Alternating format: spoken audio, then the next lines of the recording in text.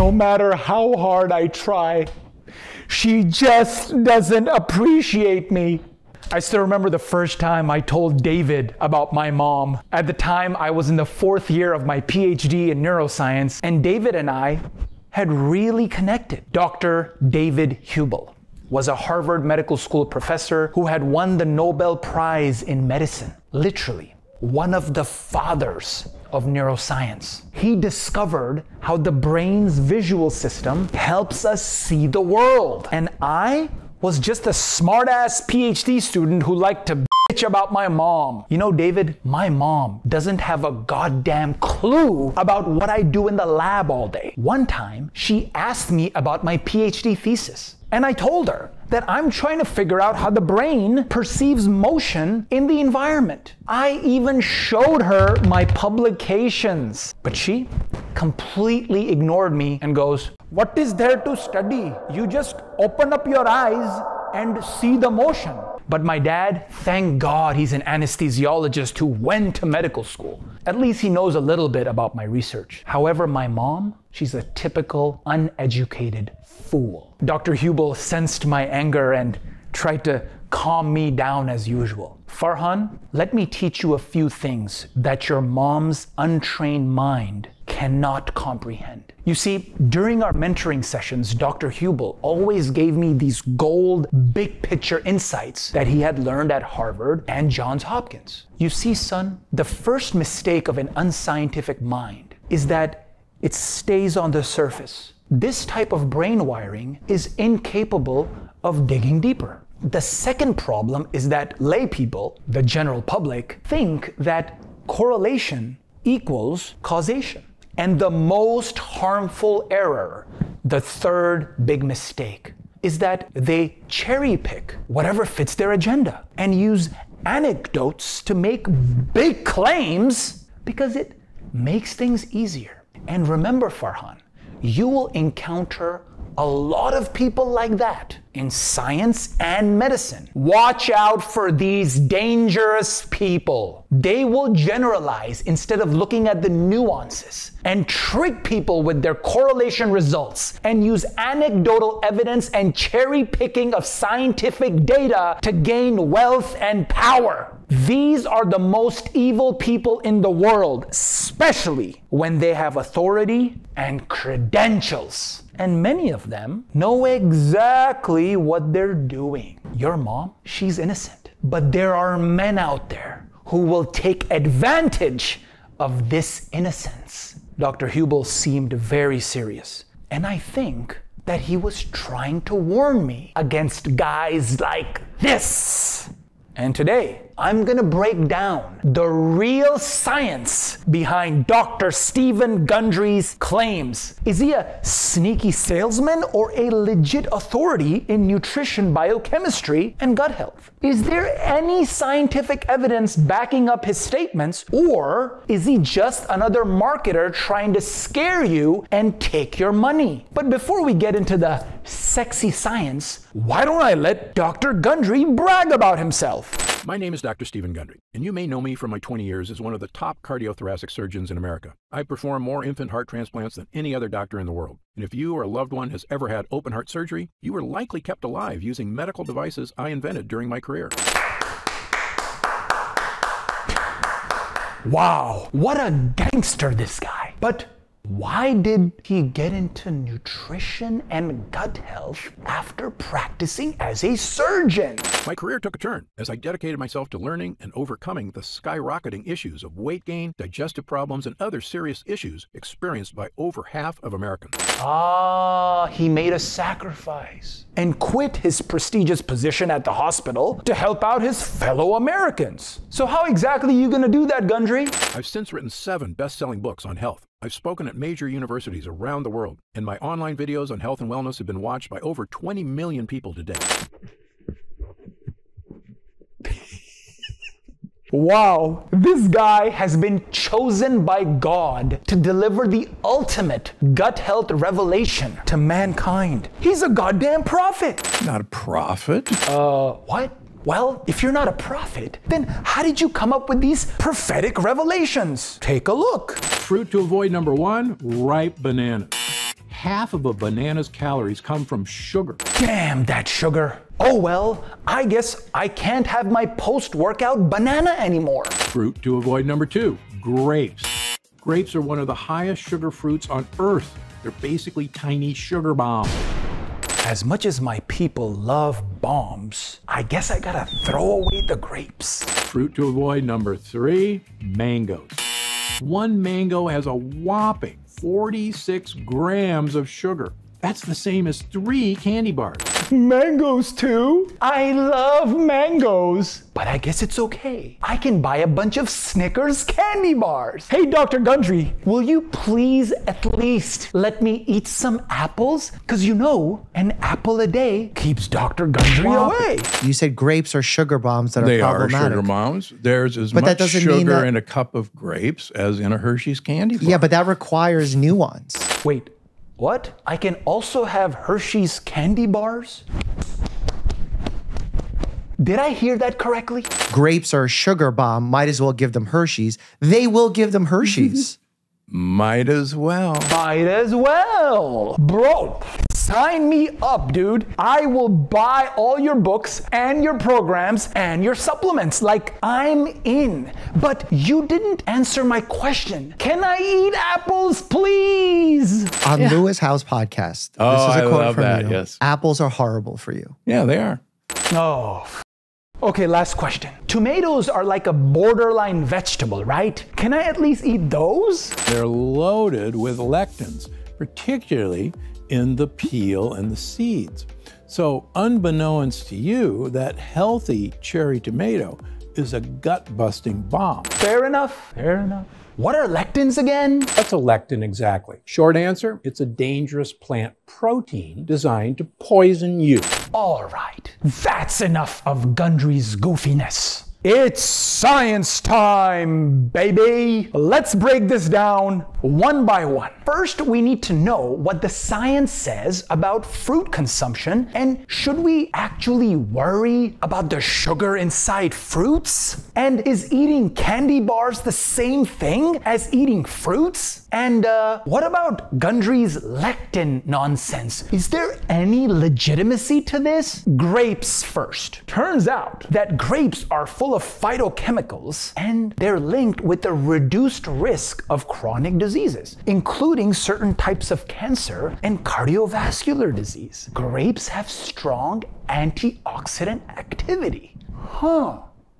But bro, that's not the only study. Here are a few more, and there's hundreds more, maybe thousands. And now let's see if bananas are healthy, or has Gundry gone bananas? Banana contains several bioactive compounds such as phenolics, carotenoids, biogenic amines, and phytosterols, which are highly desirable in the diet. And they exert many positive effects on human health and well-being. Many of those compounds have antioxidant activities and are effective in protecting the body against various oxidative stresses. In the past, bananas were effectively used in the treatment of various diseases, including reducing the risk of many chronic degenerative disorders. But there's more. Banana products and phytoconstituents show enormous potential for future development of drugs for cancer prevention and therapy. And again, there are literally thousands of studies showing the benefits of bananas. Now you may be wondering, why would Gundry lie to us? What's going on in his head? And what is he getting out of it? I will get to that soon too. Ooh, mangoes.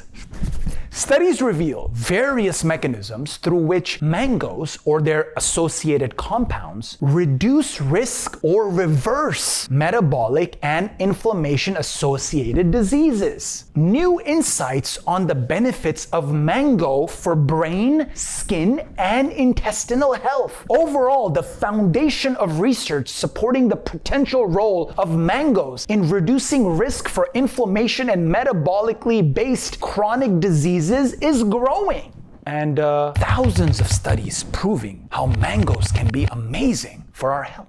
Now, I'll be honest with you. This is getting a bit redundant, isn't it? Apples, of course. Apples are amazing for our bodies. And yes, of course you can eat tomatoes. Come on. Yeah, sorry, man. Snickers and Hershey's candy bars are not the same as fruits. So what's the missing link here? What's the missing piece of the puzzle that Gundry is hiding? How can those fruits with so much sugar be good for us? Because the amount of sugar in a mango is indeed the same as the amount of sugar in a Hershey's candy bar. You remember what Dr. Hubel warned us against? Look out for those men who stay on the surface and refuse to show us the deeper truth of what they're talking about. Gundry cherry-picked one data point: sugar. He chose to omit all the other beneficial compounds inside of fruits. And then he used the same single data point, sugar, to make his claim that eating a Hershey's candy bar is the same thing as eating an apple. Come on, man. Toxic heavy metals have been found in Hershey's chocolate. In fact, these corporate assholes are facing a lawsuit for it.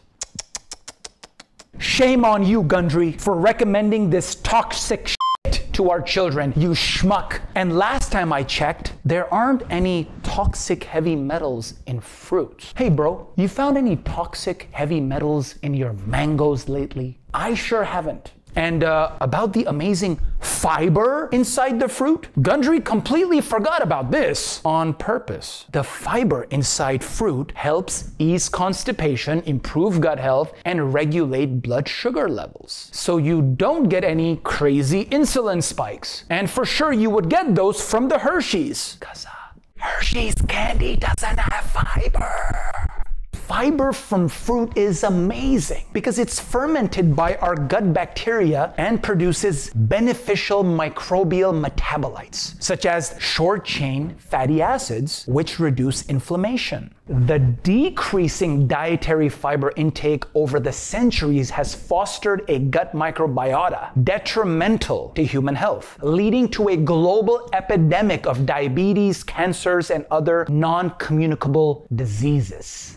And as you may have guessed, fiber is linked to a lower risk of death and chronic diseases. So I think it's settled now. Fruit is totally fine. In fact, fruit is great for us. And blood sugar is not an issue because it's regulated by the fiber inside the fruit. So what's left to discuss? Let's make some love to lectins. The lectin monster has been out to get Gundry for decades. Every book Gundry writes, lectins, lectins, lectins. So what's the truth about lectins? Well, first of all, the concentration of lectins in most foods is far too low to pose a threat to healthy individuals. And soaking and cooking will destroy the lectin in foods with a high lectin content. But why are lectins demonized in the first place? Turns out there's a famous story from back in the day when some moron served uncooked kidney beans in a hospital cafeteria and it made the registrar and a few other staff vomit and have diarrhea. Well, duh. This happens due to agglutination, the clumping of red blood cells. And these people were totally fine after a few hours. But marketers can use this information to create fear and then use that fear to sell their shit. And Gundry, dude, you can't just say lectins. There are over 500 types of lectins. Remember what Dr. Hubel told us about sneaky salesmen? They generalize everything. And Gundry over here is running around screaming lectin. We have actual scientists proving that certain lectins can inhibit cancer cells through autophagy and apoptosis. Yes, lectins can help us fight cancer by improving our immune system. For example, the lectin from the bark of the mulberry tree activates resting T lymphocytes and induces cell death of activated T cells. Lectins also have antiviral properties and are potential candidates to prevent viral infections. Dude, they can prevent HIV by preventing viral entry into cells. And this article from Harvard clearly shows that lectin-containing foods are associated with lower rates of cardiovascular disease, diabetes, and these foods, such as whole grains, nuts, and legumes, also help with weight loss. In the Harvard article, they even make fun of people who are writing fad diet books about how dangerous lectins are. Gundry! And sure, there are certain lectins that a very small percentage of the population is allergic to. Some people lack the enzymes to digest lectins. For example, gluten, heavine, certain chitinases, and I'm sure you know people who have allergies to the peanut lectin. Lectins can permeate across the gut wall, which is known as leaky gut. They can get through those pores of the cells lining the intestinal mucosa, and they can deposit themselves in distal organs. Not good. Lectins can also prevent nutrient digestion and absorption in the gut. They can inactivate white blood cells and promote inflammation. People with celiac disease should avoid gluten, which is indeed a lectin. But that's less than 1% of the population, man. Regular cooked beans, you have not destroyed the lectins. That's well proven. Oh, really? I don't think so. Standard soaking and cooking, which has been done for over 8,000 years, inactivates lectins and completely destroys the lectin activity. And fermentation can destroy 95 to 98% of lectins. Damn. Womp, womp, womp. Another smack to the Gundry goober. I have patients who have been smoking for 45 years and they're living a healthy life, and they say it's because I smoke. And obviously we laugh about it because we all agree that it's not true. So why did this one case move you so? Actually, let me stop you right there. Probably it's because he smoked that he's doing so well. Okay. Wow. Here we have a typical case of a rookie mistake. Dr. Mike talks about a patient who smokes and is overall healthy, and Gundry picks up the correlation and magically makes it a causation. You see, just because A correlates with B, it doesn't mean that A causes B. Here are a few examples. Ice cream consumption correlates with murder. So I guess eating ice cream makes people kill each other, right? And living in a poor country correlates with penis size. So I guess poor people have bigger penises. Time for me to move to Sudan. But let's at least see how Gundry shows proof of his claims. What makes them have longevity is the men, 95% of the men smoke, and only 25% of the women don't. What's unique is, as we all know, women live about 7 years longer than men. The men in Sardinia have 7-year longer lifespan than the women because they're smokers.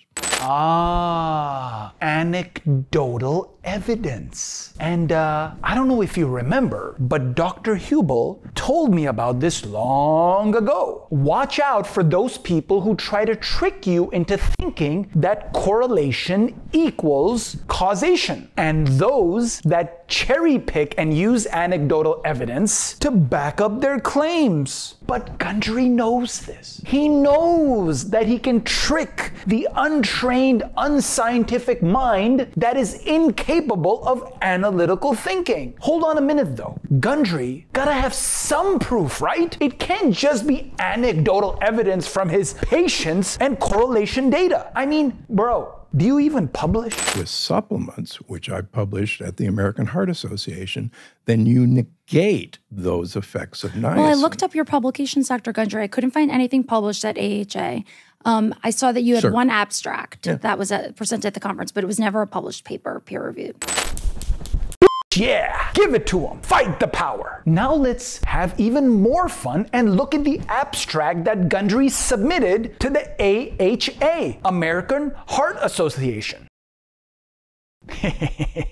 Bro, the AHA have put Gundry's abstract, it's not even a study by the way, like there's no real data. They've put it under retraction watch. Retractions are when papers are pulled back because of how they are. Usually it's because of some falsified or cherry-picked data, wrong statistical analyses, etc. I've known about this retraction process since my PhD. One of my colleagues, Jan, used to look at the site every single morning and feel happiness from seeing other researchers' studies retracted from journals. It was literally the happiest I ever saw him. And it makes sense. The dude's German, Schadenfreude. And what did the AHA have to say about Gundry's abstract? There are several typographical errors. There is no data in the abstract regarding myocardial T cells infiltration, and no statistical analysis for significance provided. And the author is not clear that only anecdotal evidence is used. The abstract in its current version may not be reliable. Even Forbes published an article making fun of Gundry. The Forbes article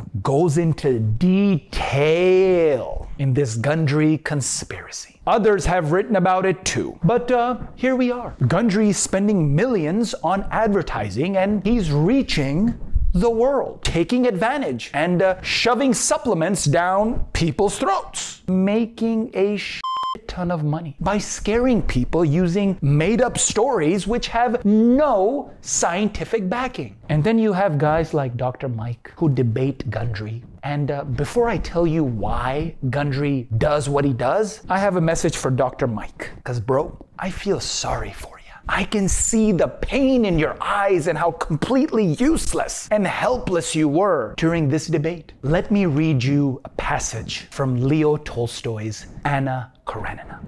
What's all this love of arguing? No one ever convinces anyone else. Yes, true, said Levin. It most often happens that you argue hotly, only because you can't understand what precisely your opponent wants to prove. Levin had often noticed in arguments between the most intelligent people that after enormous efforts, an enormous number of logical subtleties and words, the arguers would finally come to the awareness that what they had spent so long struggling to prove to each other had been known to them long before, from the beginning of the argument, but that they loved different things and therefore did not want to name what they loved so as not to be challenged. He had often felt that sometimes during an argument you would understand what your opponent loves and suddenly come to love the same thing yourself and agree all at once, and then all reasonings would fall away as superfluous. And sometimes it was the other way around. You would finally say what you yourself love, for the sake of which you are inventing your reasonings. And if you happen to say it well and sincerely, the opponent would suddenly agree and stop arguing. That was the very thing he wanted to say. She wrinkled her forehead, trying to understand. But as soon as he began to explain, she understood. I understand. You must find out what he's arguing for, what he loves, and then you can. She had fully divined and expressed his poorly expressed thought.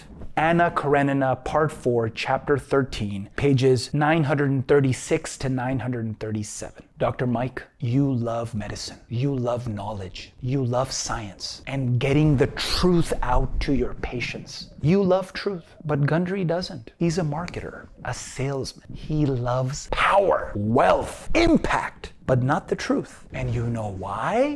The question is, do I have a God complex? Dr. Kessler says yes. Which makes me wonder if this lawyer has any idea as to the kind of grades one has to receive in college to be accepted at a top medical school. If you have the vaguest clue as to how talented someone has to be to lead a surgical team, I have an MD from Harvard. I am board certified in cardiothoracic medicine and trauma surgery. I have been awarded citations from 7 different medical boards in New England, and I am never, ever sick at sea. So I ask you, when someone goes into that chapel and they fall on their knees and they pray to God that their wife doesn't miscarry, or that their daughter doesn't bleed to death, or that their mother doesn't suffer acute neural trauma from post-operative shock, who do you think they're praying to? Now, you go ahead and read your Bible, Dennis, and you go to your church, and with any luck you might win the annual raffle. But if you're looking for God, he was in operating room number 2 on November 17th, and he doesn't like to be second-guessed. You ask me if I have a God complex? Let me tell you something. I am God. Let's see. They both graduated from Ivy League universities. They're both cardiothoracic surgeons. And no one knew that Alec Baldwin was playing Dr. Stephen Gundry in this movie. Just amazing. So now you understand? Gundry has no education or expertise in nutrition or gut health, but he can still teach people how to eat and how to cure their leaky gut. So when he said he's not a prophet, I am God. he was right. Dr. Gundry is God. And we know very well that so many doctors have the inner God complex. And no wonder. Patients are helpless victims begging for mercy. You see how desperate people are to lose weight, relieve pain, and treat their chronic diseases? You're probably one of them. And you too may be looking for a God to come to your rescue. But you know it ain't Gundry, so who is it?